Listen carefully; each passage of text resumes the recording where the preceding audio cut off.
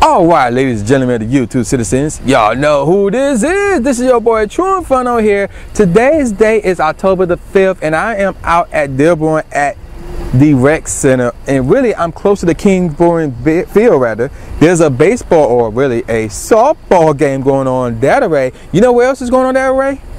Pokemon Go. So yeah, Pokemon Go is going on, and the reason why I'm out here is because there are a lot of gyms out here, and it's funny because a number of weeks back, Hybrid Mongoose did a video about how these gyms work. Not necessarily like getting in and raiding and spinning the Pokestops and battling and things of that nature. No, that's not what I'm talking about. What I'm talking about instead are these right here.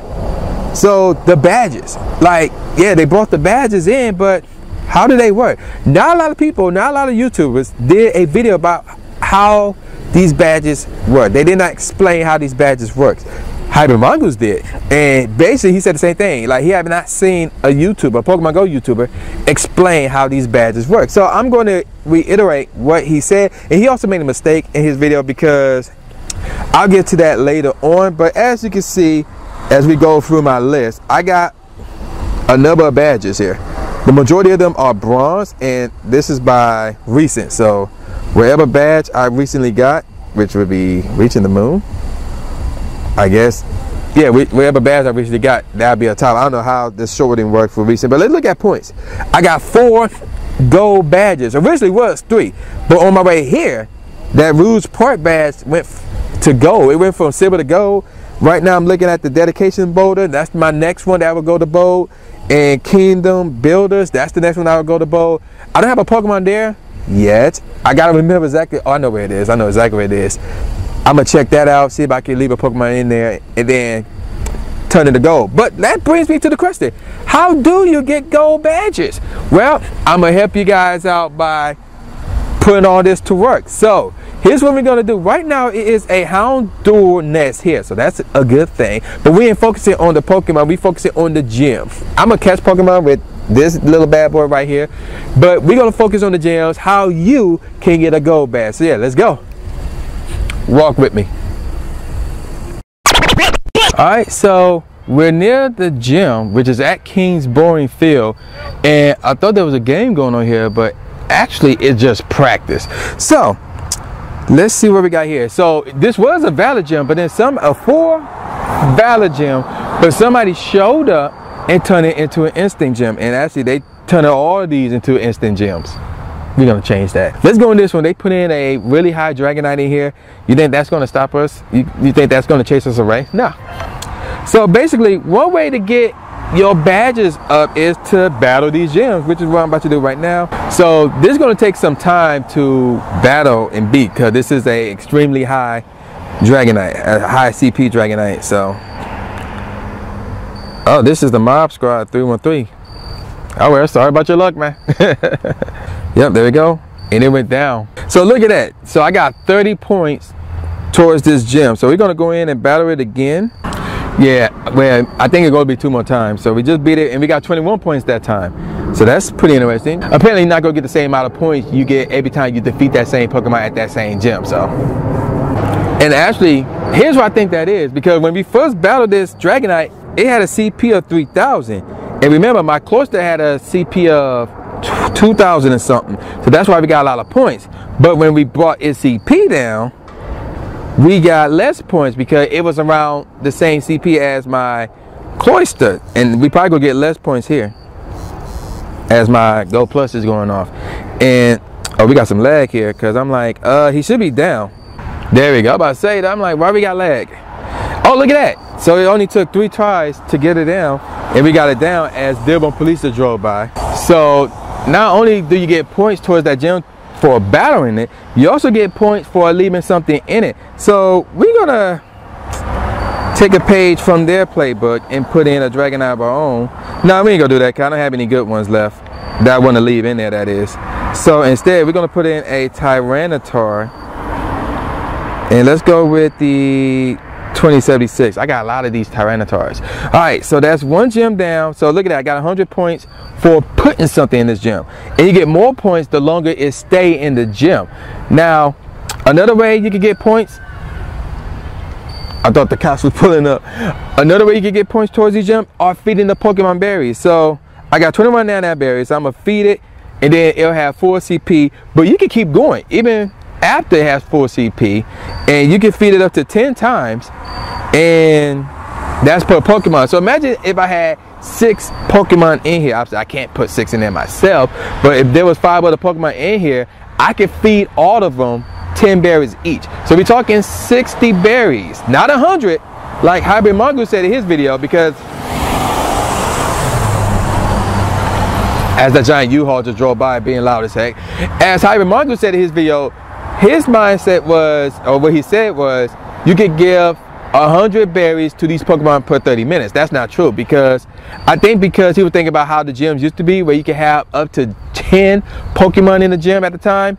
That's probably where he got that from, but it's actually 6. So 6 times 10 is 60. 60 berries per 30 minutes. So that's how that works. And I'm getting messages on Discord. So I'm still, oh, I gave it 10 already, so I can't give it no more. But if there was other Pokemon in there, I can feed them. So we're gonna move on to these other gems. I'm gonna explain more about how these gems work. So yeah, stay tuned, y'all. Notice how my hand is blurry, but my face is not. Hey, what's up, y'all? Check out the lighting here. All right, so we at another instant gem, and I actually just met one of the guys who are running around, you know, taking these gems over, leaving Pokemon in here. So this is probably gonna be the last one I'm gonna take for the night, just to be nice.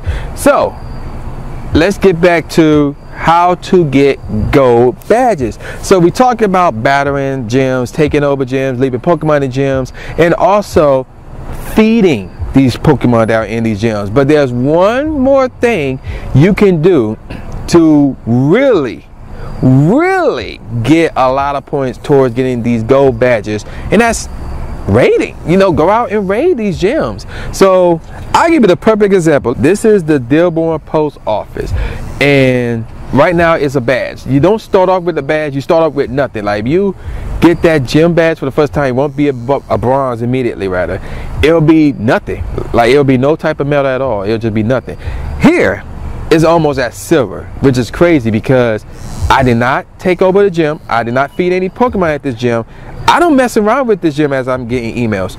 I don't do none of that. All I do here is raid.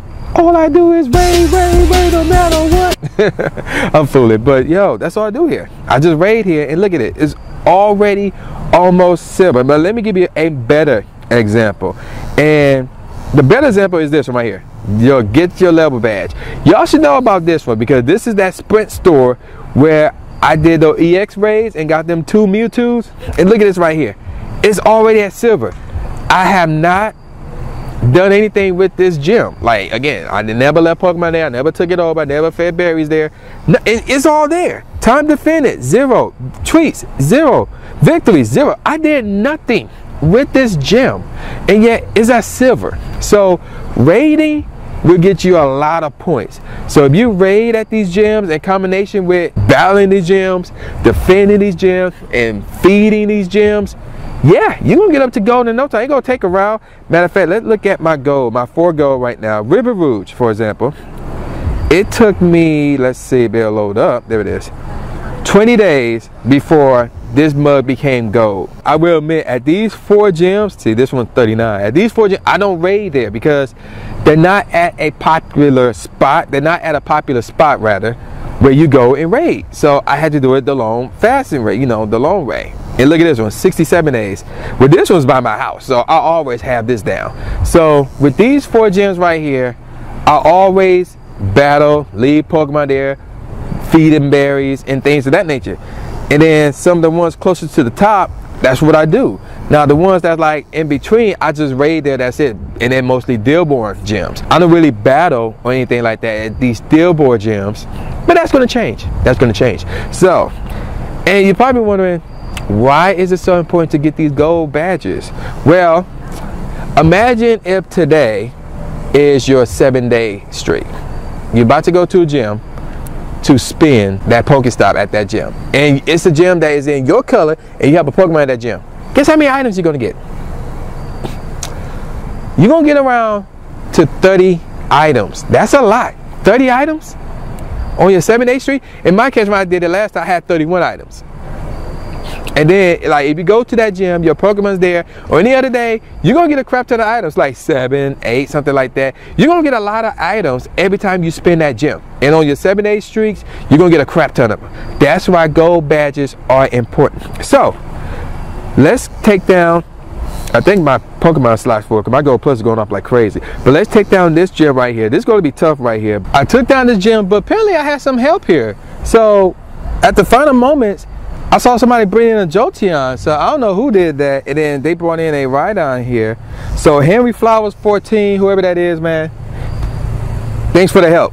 Like, really, thanks for the help. That's basically how you do it. So you raid, you battle, you defend, and you feed. That's the 4 things you need to do in regards to getting gold badges for your gyms. And once you get gold badges, the number of items you get when you spin that Pokestop, at that gym that is, will be enormous. It will be a large amount. So that's why gold badges are important. Now, before I sign off, there's one more thing I want to talk about, and we'll do that in a second. So yeah, let me feed these guys berries, and I'll get back to you guys in a second. So yeah, stay tuned. So that will do it for this video of my Pokemon Go adventure. Now, like I said, there's one more thing I want to talk about before I get out of here, because I think it's trying to rain now. So that's pretty interesting. And if you go on YouTube, and you probably experienced this on your way towards this point, towards this video, towards this channel. So let me explain to you guys what is going on. So if you want to go to YouTube, as you see over there, and type in True Inferno Pokemon Go Adventure, like I did here, you're going to find my channel, and then you're going to find my live stream video. But underneath that, you're going to see this epic hack. So this was by Lori whoever. I ain't going to give them full credit. Now, there was more than these. There was more of these. But that's the only one out right now. And it's weird because they use the same titles that appeared in my video. But like, if I click on this one, it's something to do with apphack.online, where you can actually, you can, the music just put me off, where you can actually hack the game to get coins and things of that nature. I have nothing to do with that. I don't know who this is. When I first discovered this, there was a number, will you shut up? There was a number of these videos and a number of accounts. So it wasn't just one account doing this. No, it was a number of accounts doing this, and they all had videos about this app hack crap, and they all had my titles in it. I don't know why, I don't know where they came from, but I have nothing to do with it. You know, I have no sponsorship, I have no affiliation or anything like that. So if you look up True Inferno's Pokemon Go Adventure, you should see the channel first. Click on the channel. Do not click on any of the videos. Just click on the channel first, which should be me holding the Pokeball in my hand. And then once you go there, subscribe and things of that nature, then you can check out the videos. So that would do it for this video right here. It's actually trying to rain now, so I'm gonna call it a wrap right here, man. Y'all know who this is. This is your boy, the new Jay Gatsby, aka the new Stephen A. Smith, saying peace out, y'all, and I'll see y'all next time. Yeah.